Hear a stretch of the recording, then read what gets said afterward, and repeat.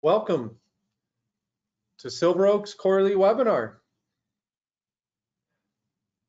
My name is Shannon King, and I am President, Partner, and Chief Compliance Officer of SilverOak. With me today, as usual, is Jonathan. Jonathan, thanks for joining. Thank you, Shannon. Jonathan's a partner with SilverOak and also our lead analyst. So today's webinar is scheduled to last approximately 45 to 60 minutes. A copy of the materials will be posted to our website afterwards, usually within a few days. If you have any questions throughout the webinar, please feel free to contact your SilverOak advisor after the session. If you're not currently working with an advisor here at SilverOak, feel free to contact me directly at 952-896-5701. And as usual, I want to thank Jonathan and John and the rest of the team for making today's webinar possible. It really does take a village to pull this off. Hopefully it looks so smooth it seems easy, but behind the scenes it's not. And since I am the compliance officer for compliance purposes, I must note that we will be discussing the overall markets and economy during today's webinar. In doing so, we will be providing our interpretations and perspectives. You should not rely upon this information as fact when making any investment decisions. Also, we're not going to be discussing specific SilverOak portfolio performance as each of our client portfolios are customized. Nonetheless, all of our clients should have received by now their performance reports. And certainly, if you have any questions regarding those, feel free to contact your SilverOak advisor if they have not already reached out to you. And lastly, as everyone knows, past performance is no guarantee of future success. So with that, Jonathan, let's talk about today's agenda. And as usual, we're going to split the agenda into various components, first starting with economic data for the past quarter and past year. We'll look at then market data for both time periods. Then we're going to transition into a discussion that's really, I think, high on everybody's radar these days, and that is inflation and rising interest rates. We'll give you a little bit of our perspective on the outlook as we move forward throughout this new year. And with it being the beginning of a new year, Jonathan, we get to go through our new year planning tips again. And also, we're happy to provide some SilverOak updates. Again, if you have any questions, we encourage you to reach out to us afterwards. And that includes, by the way, topics for future discussion. So Jonathan, starting on the economy, you indicate here the recovery continues really despite the pandemic. So in prior webinars, we've just talked about the pandemic and how it seems to have really shaped the economy and the markets, and that's continued. Obviously, everyone knows that for the second half of the year, we were dealing with the Delta variant, and then late in the fourth quarter, Omicron came out, and that has had an effect. Yes, and we're going to talk more about that throughout today's discussion. But as we look here at the market dashboard, and we're going to start really kind of from a big picture perspective, from an economic perspective on the dashboard, the data is still positive. Is there anything specific as it relates to the economy that you want to touch on here? No, the economy is still, very positive. We'll on the next slide, look at where the composite and the 6-month is, but to a certain extent, the economic factors are just off a little bit from their highs, but still very strong. Okay, and those factors include like the leading indicators, housing sector, employment, things of that nature. As we look at the credit markets, we've indicated here they also remain positive, and our forecast is that they'll continue to remain positive for the next quarter. But the one area that's been negative shown here in the red, is valuations. Now, maybe that's less red today after the last couple of weeks as we turned the new year. Maybe the markets have turned a little bit as well, but still, we consider them to be high valuations, which means negative overall. And the last component of our composite or the dashboard is market sentiment, and that also has remained positive. Have we seen any shift more recently in the market sentiment? Yeah, absolutely. Many of the surveys of sentiment have actually come down a little bit, and I think that has been really because of the pandemic, Delta, and now Omicron. And so consumer confidence, while still relatively high, has come down a little bit. Sure. So as you mentioned, the composite is shown here, still positive, but as you're going to see in this next slide, it has come down a bit. Absolutely. So if we look at the green, which is right in the circle, you'll see that it's come down in the last quarter. And really the largest factor in that slight decrease was the fact that consumer sentiment has come in, and again, due to the pandemic.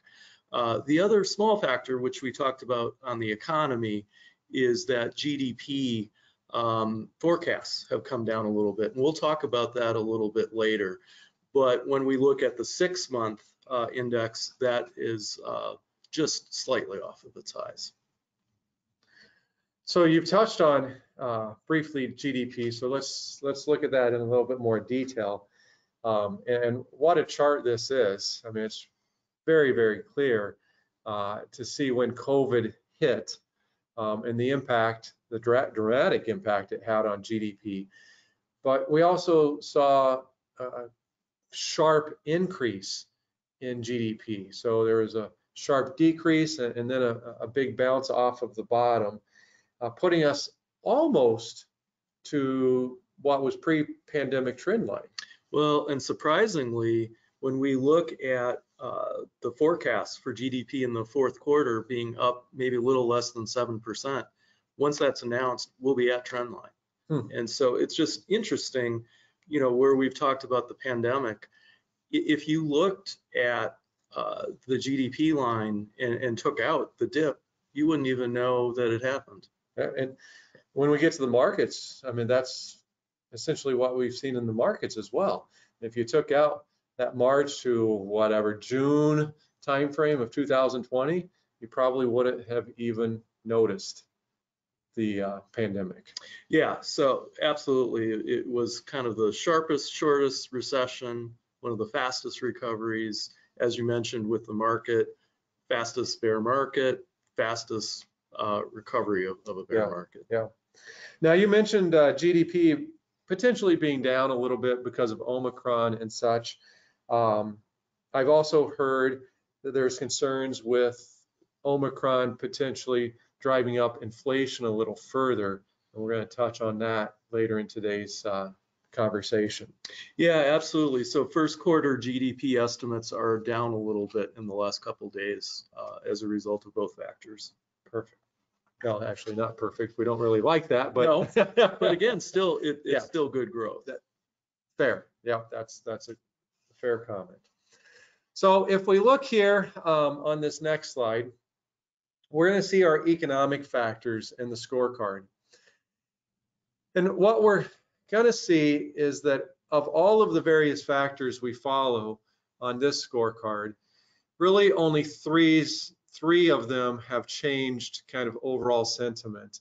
We've got monetary policy hasn't shifted from positive to the neutral category, but the sentiment is certainly down, as are interest rates, or at least the sentiment on interest rates. Rates aren't actually down, rates are up, but that's pushing the sentiment a little bit down. Anything on those two that you want to touch on, Jonathan? Well, I think the bottom line is that the Fed is normalizing its policy. You know, prior to kind of the fall, they were still trying to act against the pandemic, but then inflation started to increase, and so they dropped transitory as an example. But the interplay between all of three of these is fairly obvious. And so as the Fed this year moves to taper bond purchases, and then later on, the viewpoint is there will be at least 3 Fed hikes that will impact interest rates, and they hope, and we'll have to see, and we'll talk about this later, that will help moderate inflation. So you'll see on the far right of this, we've actually shifted inflation from neutral to the negative category as a result of exactly what Jonathan has just explained. And we'll see here on this next slide that there's no question inflation has increased. Yeah, absolutely. We've talked about this before, but one of the biggest factors in the increase this past year has been energy. Energy prices will likely increase this year, but probably not at that same extent. But there are other factors that still could be persistent. Food, as an example. Food prices are up, everyone knows that, but because energy prices are up, fertilizer prices are up, and also in short supply. And so that could cause food prices this year to be a bit persistent in terms of inflation.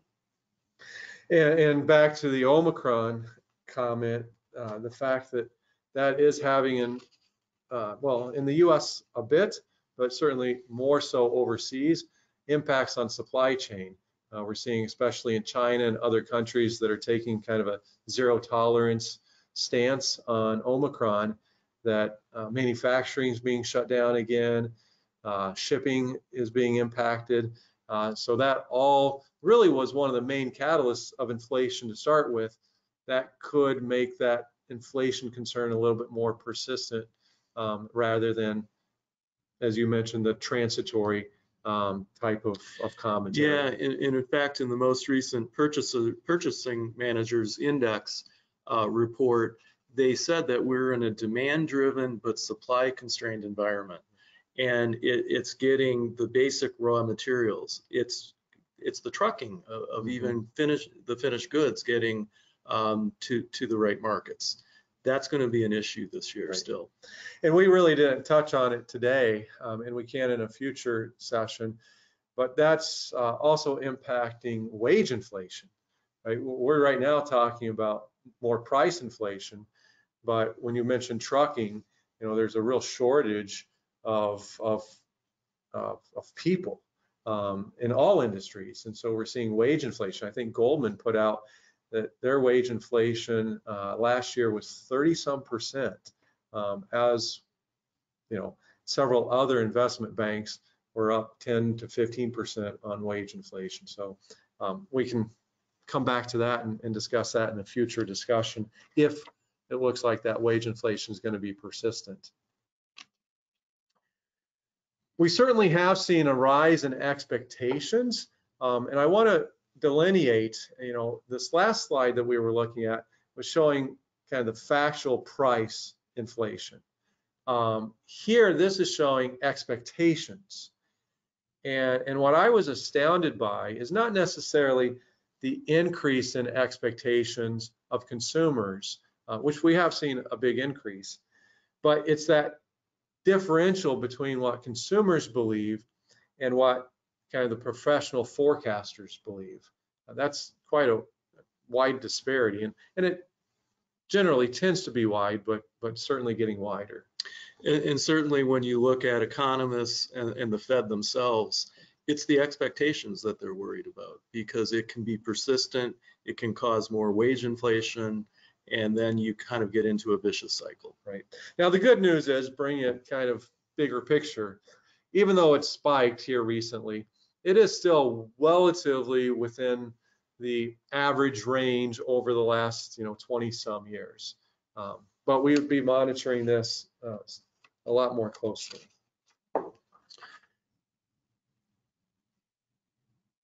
So longer term earnings really are the fuel for the market. And so one of the things that I think is just really remarkable, and again, I think this has to do with the pandemic, is if you look at the green bars, those are periods where we were in lower earnings, or what we call earnings recessions, And in the past, it took 2, 3, 4 years to recover.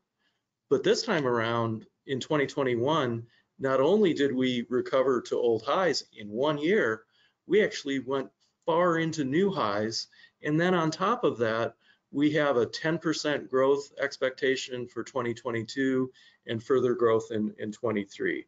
And so again, companies are recovering well despite higher costs, higher wages.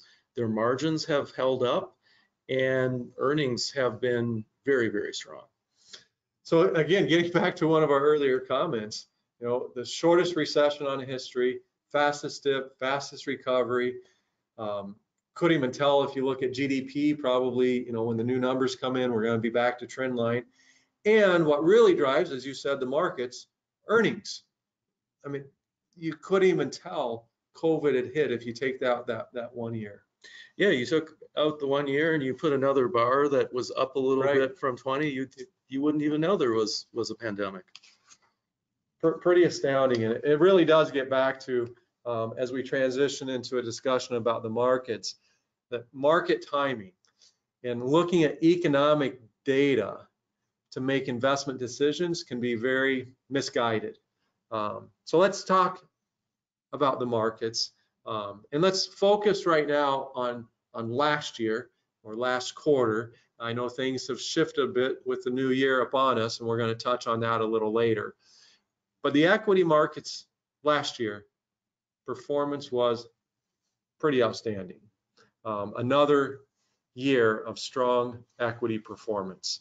So we see here Q4, pretty much everything positive with the exception of emerging markets, just slightly negative. Of course, they're a little bit more negative on a full year basis, but all of the other categories here, we see very, very strong performance. Okay. International is not quite as strong as US, but nonetheless, certainly wasn't a bad year, even in the international markets. Now, that's a little different as we transition into a discussion around bonds. Bonds were, say, basically break even to slightly down for the quarter, and slightly down even for the year, while we had some kind of specialty categories or other categories like commodities and REITs for the year that were up quite a lot. And I think that was really inflation related. When we look at REITs, now it had a huge year, but we also have to remember that it actually was one of the worst categories in 2020. Good point. When stocks were up a lot, it was actually down 8%. But the interesting thing is just the recovery in some of the components. Regional malls and shopping centers have recovered. Retail, apartments, residential, industrial. Obviously, there are some things that haven't done as well. So lodging, not surprising. Freestanding office, healthcare, those have been down. But again, I think this was a kind of recovery year after a very tough 2020. So we can see here strong equity returns pretty much across the board.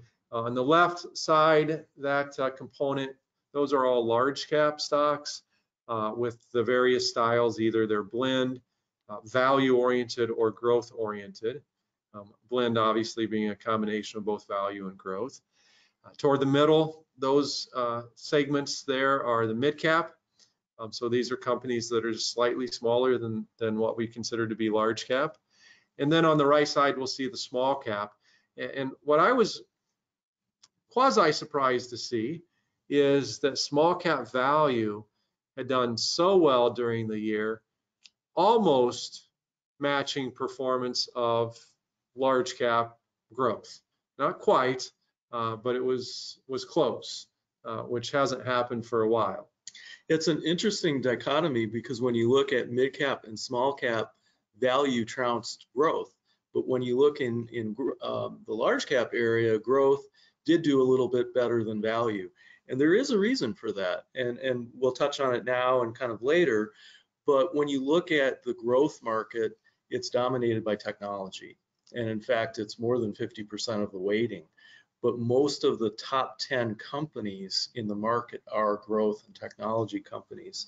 And we've in large cap. In large cap. And we've talked about how arguably large cap growth might be overvalued. And so, you know, the markets have changed this year, and that maybe that's coming down, but that was the factor that really drove large cap growth to outperform large cap value.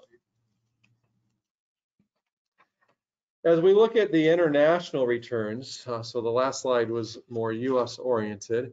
I had alluded to this earlier, although international didn't have a terrible year, it wasn't a blockbuster year either. So let's touch on the different regions. So when we look on the left side of the page, things are down. China, Asia, Latin America, again, more than likely pandemic related, lower vaccination rates, zero COVID policies in much of Asia for manufacturing. So that did weigh on growth and on the markets. So the interesting thing is then when we shift to the right, we're really looking at Europe. And Europe did actually have a very good year relative to the rest of international. Now, it didn't do as well as the US. They were affected a bit more by Delta earlier than the US was. They didn't really have the summer we did. But despite that, far outperformed what we see on the left side of the page. So with that, let's transition into a discussion about the bond performance, because I know there's been a lot of conversation around bonds, and we're going to get to the next slide or two on inflation and the impact inflation and rising rates could have on bonds. But looking back for the quarter and for the full year, let's go through the various bond sectors. Well, the biggest issue that really affected bonds this past year was the increase in interest rates. And so when we look at US Treasuries on the far right, down 3.6% for the year, up slightly because we did see interest rates come down a little bit in the fourth quarter, again, due to the pandemic, but clearly had an impact on most of the bond sectors. Now, there are really three areas that kind of look different. One would be high yield, and that had a great year, and that really just had to do with spreads. The spread between high yield corporate bonds and treasuries, those came down because of the recovery that continued in the year, so that did well. Municipals, you know, did well also. I was just reading this morning that states are flush with cash, and I think that had a factor, that when you had a year where other bonds weren't doing as well and people saw the strong fundamentals, I think that helped. But, you know, one of the things we've talked about, again, is inflation. Well, TIPS, Treasury Inflation Protected Securities, did the best because of the high inflation. So though that really kind of stood out. And one of the things also, though, that we did email to our clients last year in the fourth quarter was the fact that the Series I savings bonds also benefited from inflation. And so, in fact, the yield that they're paying through April is a 7% yield. Yeah. So we had suggested our clients consider at least buying some I series bonds. Doing so through, you have to do it through the U.S. Treasury direct system. It's limited, so admittedly not all of our clients jumped on the recommendation because for some people it is a bit of a hassle to go through the process of opening an account and buying the bonds online, knowing that you can only buy $10,000 worth per person per year. But for those who did that in December, this is just a reminder that that is a $10,000 per person per year limit, meaning that now we're in a new year, you can go in and buy another $10,000 worth. So if you're a married couple, you could get $40,000 into these bonds relatively in a short period of time, half in December, half now in January. So let's talk about inflation and rising interest rates specifically. And really, before we talk in detail about inflation and rising interest rates, because it's undoubtedly going to bring us to the discussion around how do those items impact bonds and how do they impact equities. I always like to start discussions of this type with conversation around risk profile.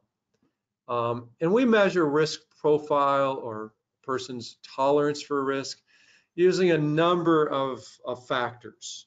The key, though, is that the result of all these factors is putting together a mix of what you might refer to as risk on assets and some risk off assets, all driven off of each individual investor's risk profile. So remember, not all investors have the same risk profile.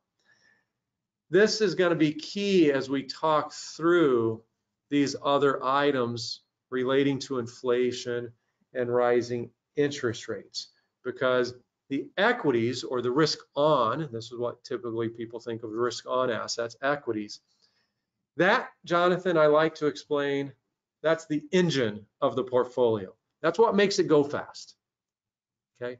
But it can be a rough ride along the way. I mean, if anybody's ever been in a race car, and I've been lucky enough to have, never actually raced it, but I've been in it, driven around the track, and even though those tracks look quite smooth, you're in a race car that can go really fast. It is a rough ride. You feel every bump along the way. And I tell you what, 10 or 15 minutes in that car, my back was sore. I was ready to get out. Risk off assets, which a lot of people equate to bonds, those are not the engine. Those are the shock absorber. So they help smooth the ride along the way. Some people, my point being, like the fast car, they can take the rough ride, they don't get a sore back, they could sit in that thing for 2, 3, 4 hours. Other folks, they like the smoother ride. Okay, so this is all dependent upon your personal preference and profile. Okay, equities, engine, bonds, shock absorbers. So with that, let's talk about the impact inflation has on long-term returns. Well, looking at this particular page, let's look at kind of the top portion in orange and black. That would be small and large cap stocks. You can clearly see they've done better than everything else. But I think we have to think about it that to get a higher return, you do have to take risk. And so really what we need to think big picture is that stocks are going to earn higher returns than bonds. And that's clearly what we see on this long-term chart. But let's look at the green, which is inflation, the green line. And then right above that would be T-bills, so a type of treasury bond, and then bonds in general. Well, guess what? They both over time did better than inflation. And so I think what we have to remember is that we're experiencing high inflation right now, but when we think about inflation's impact on returns long term, it really hasn't had an impact. Both asset classes have performed better over the long term. So this is over the long term. Let's just talk about inflation and how it impacts returns between stocks and bonds at different levels. So if we have high inflation, moderate inflation, maybe even very low or negative inflation or deflation, you would refer to it as. Well, right. So let's kind of look at the tails on both sides. So let's start on the right side. So 6% or above. And again, this is a rolling 12-month inflation rate. So it gets a little bit longer in nature, but that's really where we see the problems. And so when we look at that, the US equity, which is in light blue, down 4%, fixed income down just a little bit more, but down 4%. If we look at the other side where we don't have inflation and might actually have deflation, that also is a period where stocks don't do as well. They actually do a little bit worse. Bonds do pretty well. But when you look at really between that 0 and 6%, stock and bond returns do pretty well. Now technically in the 2 to 3% range where we've been for most of the last 40 years, technically have the highest equity returns, but still very strong equity returns, up to 2% and above that 3% level. And bond returns have done well during these periods as well. Right. But not as well. But Not that as gets well. back to, they've never been intended as the engine of the portfolio anyway. They are the shock absorber, and we're going to touch on that a little bit further.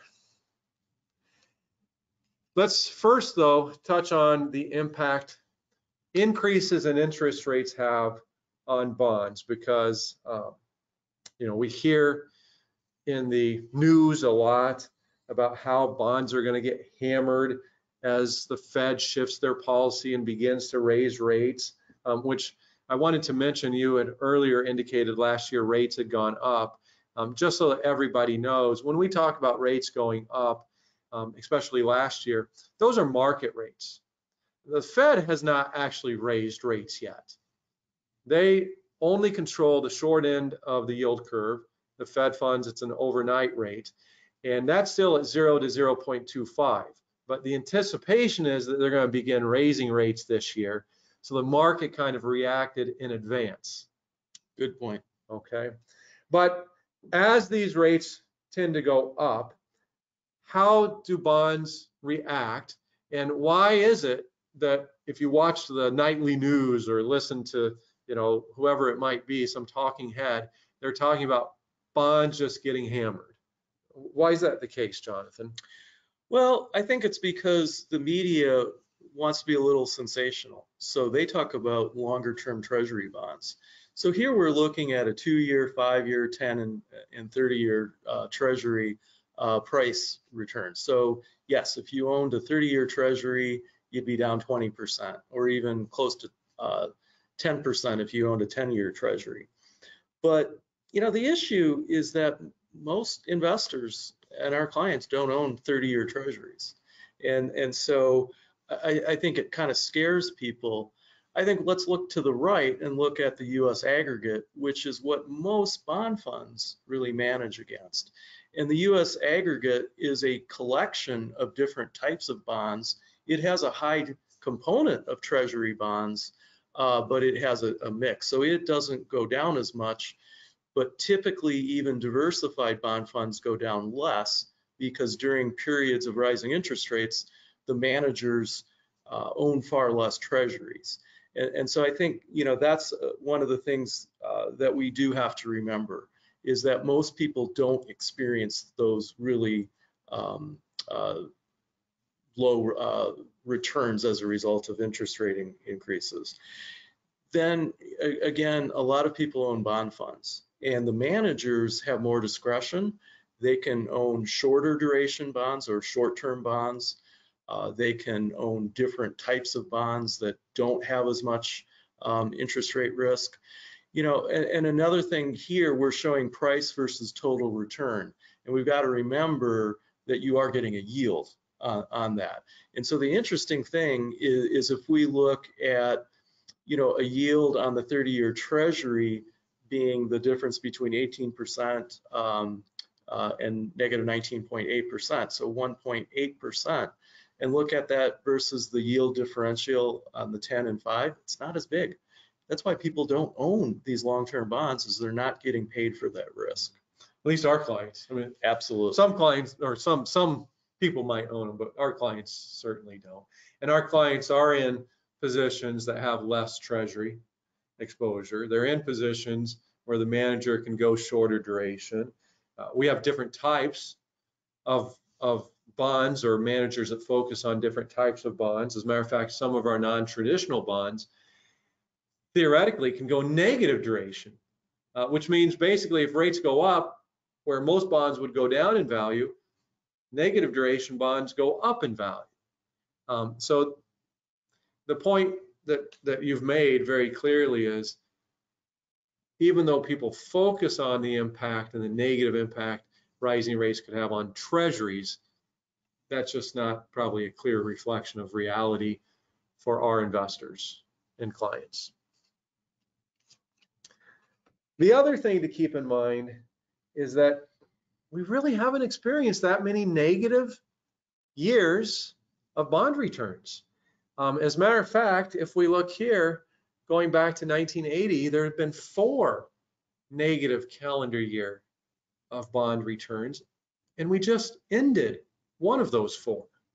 Otherwise, out of these 42 years, 38 have shown positive bond returns, and that's been even during periods of inflation. Yeah, so here we're showing you the years that had 4% or greater inflation. And so interestingly, Those are with the arrows. right, with the Yep. red arrows, there's only been 1 year where we had negative bond returns with higher inflation, and that was in 2021. Really, those periods closer to the 80s where we saw the higher inflation, we actually didn't see negative bond returns. And the other thing I found interesting that you pointed out to me, Jonathan, with this slide is that even though only 4 years ended negative, the average intra-year decline was in that 3 or 3.2% range. So many years it looks like they'll end negative, but they actually end still in the positive. And frankly, we could show this chart and be a lot more volatile, but we could show this chart with the same point on equities. You know, equities have many, many intra-year declines of significant magnitude, yet they end the year positive.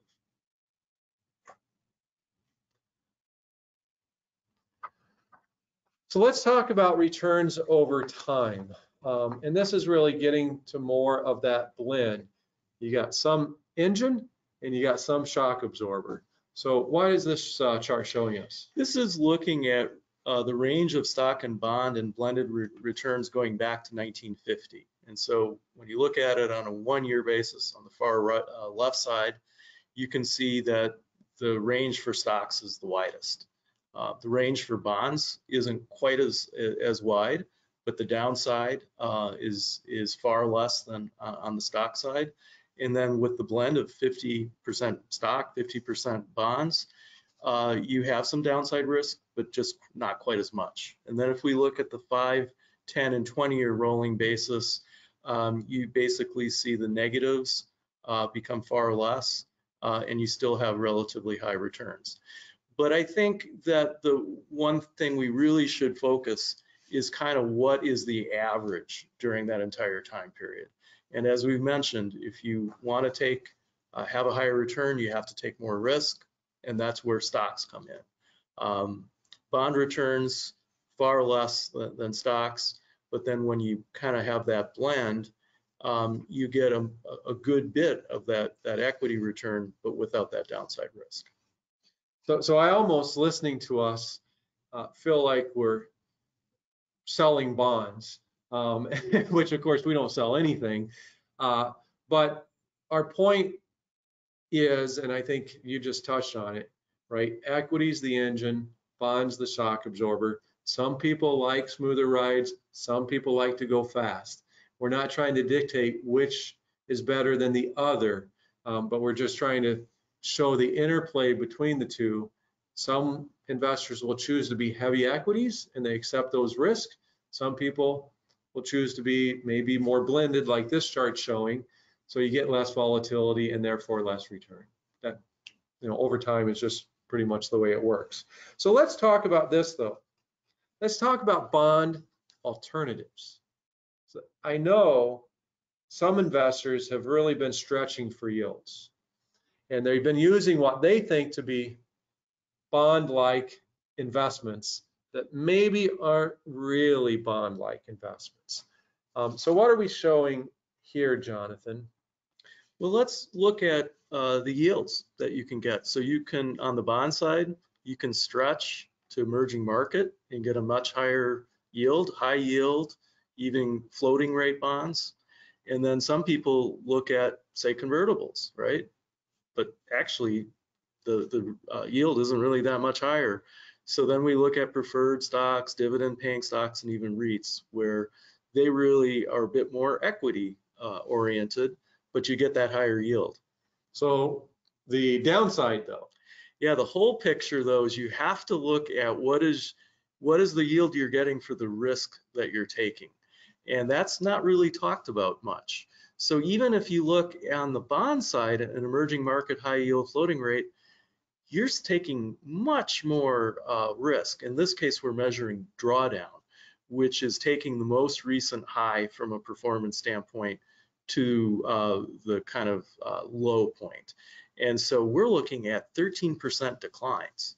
And then if we go really to the other side, you're not getting that much more yield, but you're taking equity like downside risk. So preferred and dividend paying stocks, that drawdown is 20%. And in fact, REITs are almost 30%. Yeah.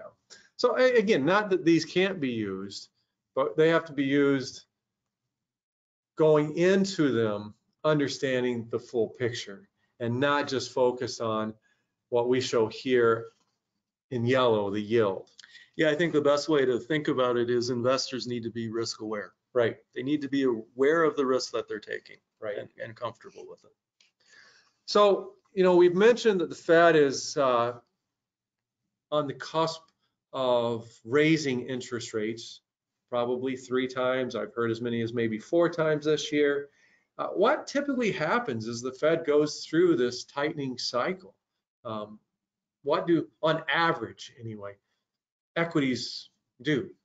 Well, so this goes back to 1950. One of the things that we do know in the last 20 to 30 years is the Fed is into communicating. And so people know their policy ahead of time. And so interestingly, the closer you get to that start of the tightening, the returns kind of come in.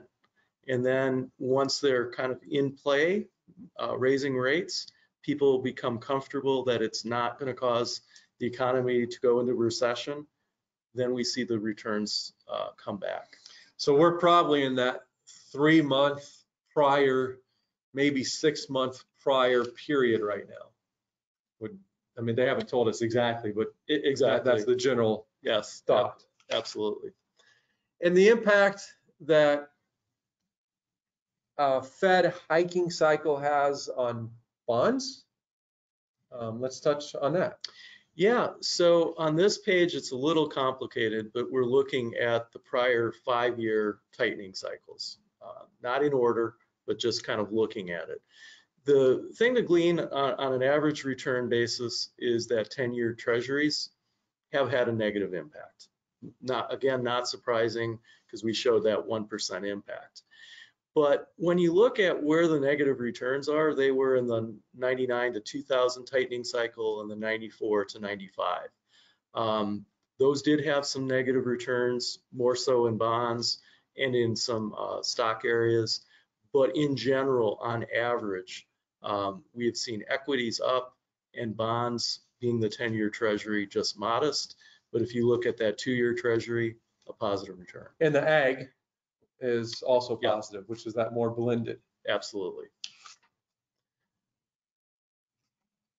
So, Jonathan, you know what this is. It's your favorite slide. I love this slide. It looks busy, but it's really quite easy to follow. Every column is a different year, every box being a different color and signifying a different type of asset.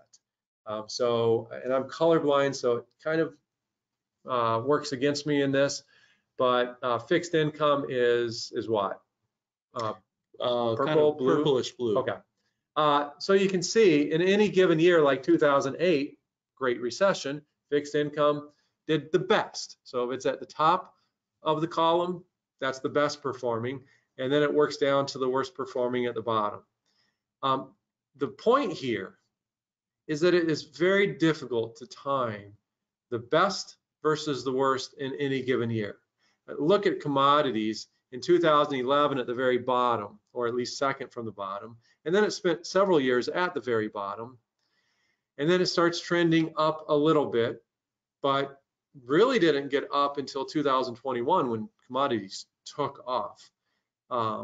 So real key with this scatter plot, or however you want to term it, is that the asset allocation portfolio, the one that's diversified across all of these, never does the best, but it also never does the worst. And it gives you a much smoother ride along the way. So again, this is a great strategy for those that aren't wanting the necessarily race car feel, but they still want to have good performance long term. So how does that diversified portfolio work over the long term? Well, it's interesting. So on the last slide, we showed the asset allocation kind of in the middle, not very sexy. Some people would even argue that it's not a strategy. It's just sitting on things. But on this page, I think what we're really going to show you is that balanced portfolios really are a strategy and that they do quite well. So that's the blue line on the top, okay? The middle line, the light blue, and then the kind of more greenish colors are a little bit more of market timing portfolios. One would be a growth momentum. So basically the investor buys the strongest performing stocks of the past year. The value investor, on the other hand, is buying the worst performing stocks. And over time, they're fairly close. They've done okay, but not anywhere close to the balanced portfolio where that portfolio owns both growth and value. And so not only is it an allocation diversified across different assets, but different strategies and different types of stocks. Very good point. All right, with that, let's transition into our outlook. And we'll start with the US economy. Of course, the expansion continues. Inflation will likely be persistent, but we do expect it to moderate. You know, we were hoping that it might moderate this year, and that is still the hope. But with Omicron and concerns with supply chains again, we may need to kind of push our expectations of that moderation out toward the end of the year, or maybe into 2023. There's certainly going to be less fiscal and monetary stimulus. I mean, that I think is a given.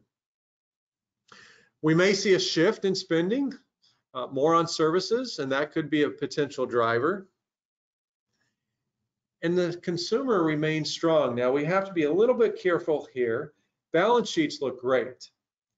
But as Jonathan had talked about earlier, we have to question forward sentiment and consumer expectations, particularly around inflation. That could, even though the consumer has a strong balance sheet, that could maybe have some influence that could be on the not as positive side of the equation.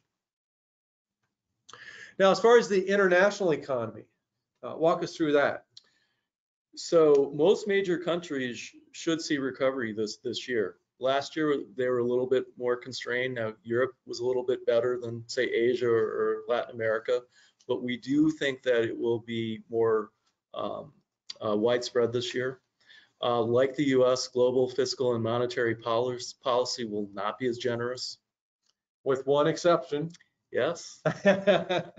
China. Yes, yes, and it's just really amazing to think of the difference of our policy versus what we're seeing in China.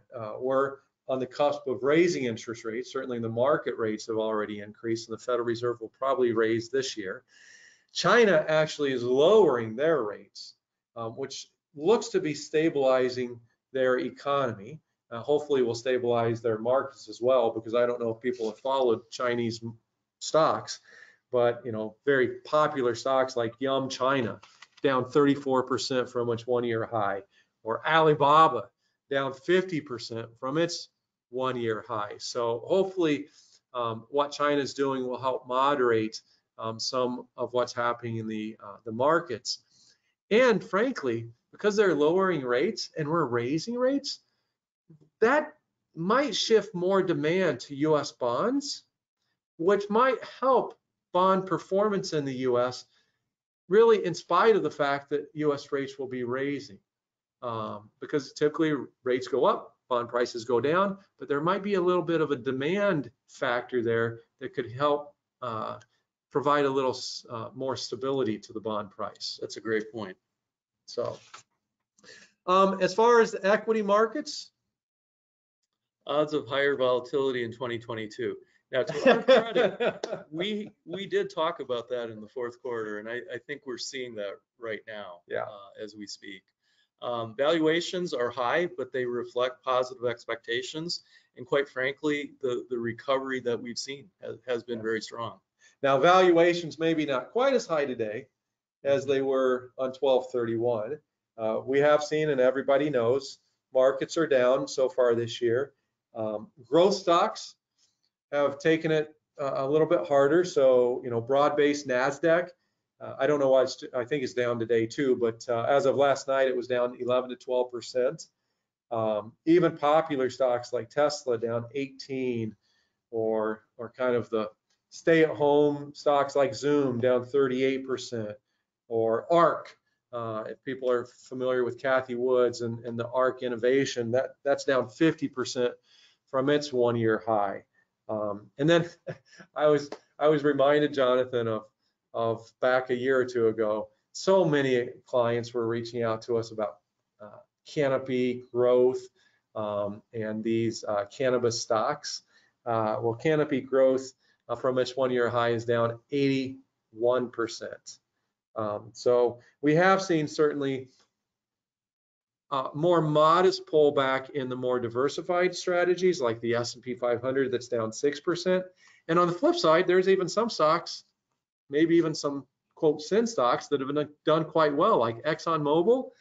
It's up 60-some% over the last year. So again, we recognize markets shifted a little bit already, but you're going to mention what we typically see in a calendar year. So go through those statistics.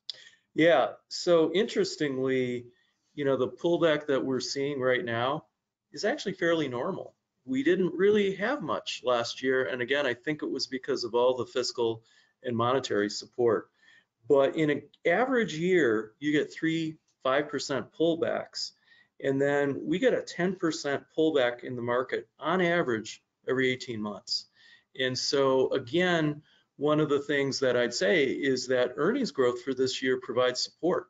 So it doesn't seem like the pullback that we're having is really a broader signal about the economy. I think this is just one of those normal pullbacks that we just haven't experienced in the last couple of years. You never know when these pullbacks are going to happen, and the catalysts of them, it's impossible to forecast. We can always look back and argue what the catalyst was, but yeah, this is just part of the investing cycle. Now, I am reminded as we think about bonds that yields are going to be increasing. Future returns will probably be more modest as a result. But as we talked over the last 30 or 40 minutes about, they still can provide that risk-off protection. So I hate to even bring it up, Jonathan, but this is an election year. And in election years, tell us what we typically see. Yeah, so being a midterm election year, this is not a statement on how high the returns will be or how low they'll be. This is just a slide showing you how the performance on average has occurred during the year. And clearly what we can see is in that May to October time period, the markets are flat to down and actually have quite a bit of volatility. And then sometime in October ahead of the election, people realize that the world isn't going to end if one party does something, in the elections versus the other. That certainty that it's going to be over and that things will be fine tends to then drive the markets higher into the end of the year. So with that, let's talk about the new year planning tips and our updates. And I'm going to go through these relatively quickly. I'll pull them all up here on the slide. Clearly don't adjust your risk tolerance due to recent market performance. Whether it was at the end of the year, trying to adjust because the markets were doing so well, or whether it's now trying to adjust because the markets aren't doing as well. Stay consistent. The strategy works. Jonathan showed us a slide proving that today. Of course, don't forget about tax time. It's coming up. Make sure if you've got any foreign accounts, you're reporting those appropriately. And start planning for 2022, which means keep good records. Great time to do that. Review your spending, utilize HSAs, review Social Security in your estate documents, make sure your beneficiary designations are up to date, right? Rebalance your portfolios. Of course, our clients we're doing that for now. Make sure you have proper insurance. We don't sell insurance. Just make sure you're properly covered though. If it's been a while, get a copy of your credit reports. Consider freezing your credit. And as an FYI, if you take required minimum distributions from your IRAs, and again, our clients don't really have to worry about this because we do this for them, but there is a new life expectancy table that was issued. And it will result in fewer dollars having to come out of your IRA for the year. So if you're calculating this on your own, don't use the table that you had been using in prior years. It's different this year. As far as our updates, performance, touch on that real quick, Jonathan. So again, a great year for equities. I think really what stood out was our value funds did exceptionally well on an absolute basis and relative basis. And when we look at our growth funds, they generally had positive performance, not as good relative performance, but I will remind you that they had exceptional performance in 2020. Mm-hmm. And one of the things that we've seen is some of these high-flying stocks have come down, and I think that was maybe a factor in that. When we look at international, generally our funds did very, very well on an absolute basis relative to other international returns as well. Maybe you could argue that international growth was a little bit weaker, but again, had an exceptional performance in 2020. And of course, the other updates that we have, I'm excited to report we have a new executive assistant on our team, Meglis. Some of you may have already spoken with Meglis as she's taking over these responsibilities and coordinating meetings with clients, or at least for some of our advisors. We also have 3 team members who are transitioning into new roles. We love to promote from within and to transfer individuals from certain roles to new roles to keep them challenged and learning new things. And we've been blessed to be able to do that for 3 of our team members here more recently, which means we're in search for 3 new team members. So that's always exciting to see us growing, and we can really accommodate that growth now that we're in our new office space too, which has been a nice transition. So with that, I would like to encourage you, if you have any additional questions or even topics you want us to touch on in the future, reach out to your SilverOak advisor. If you're not working with an advisor, I've given you here my phone number, 952-896-5701. Otherwise, again, Jonathan, thank you for joining us today, and thank you for the rest of the SilverOak team in making this possible. And thank you for all of those in attendance. We greatly appreciate it and wish you a great day.